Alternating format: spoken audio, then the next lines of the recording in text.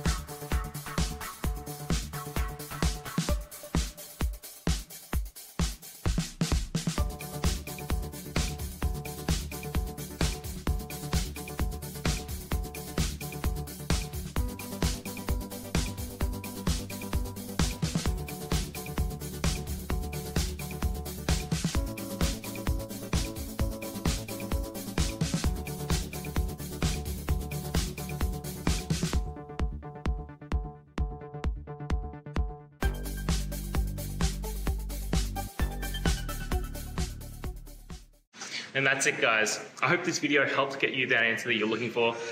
Now, I'll see you next time. Please subscribe for more question and answer videos.